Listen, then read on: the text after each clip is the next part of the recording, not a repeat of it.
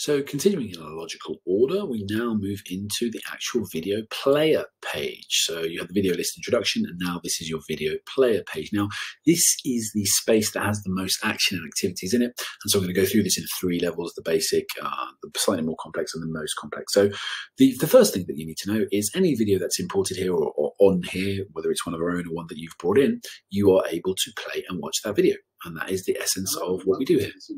And so the base item there is you're able to play it.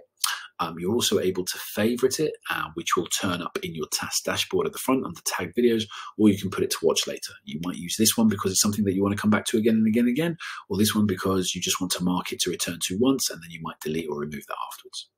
Now, underneath the space in the blue area, you have a previous item, which is going to take you to the video beforehand, or the next up, which you'll see will take you to the next video within a space or a section.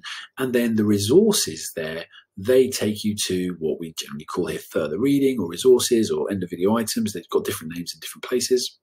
You've also got a notes area where you can make a note to yourself. No one else sees this. It's just saved there if you want to put something along with a video. So you've got a little bit of a reminder there or something that you wanted to take a note of, etc. You can pause the video and then jump to a note and do it.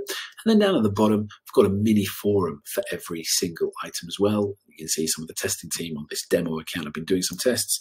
And then again, you can just kind of have a private chat around the video that doesn't count as your work or your workbook. So that's the basics in terms of what we can do on this video in the way that we want to do it. And that's hopefully a useful introduction.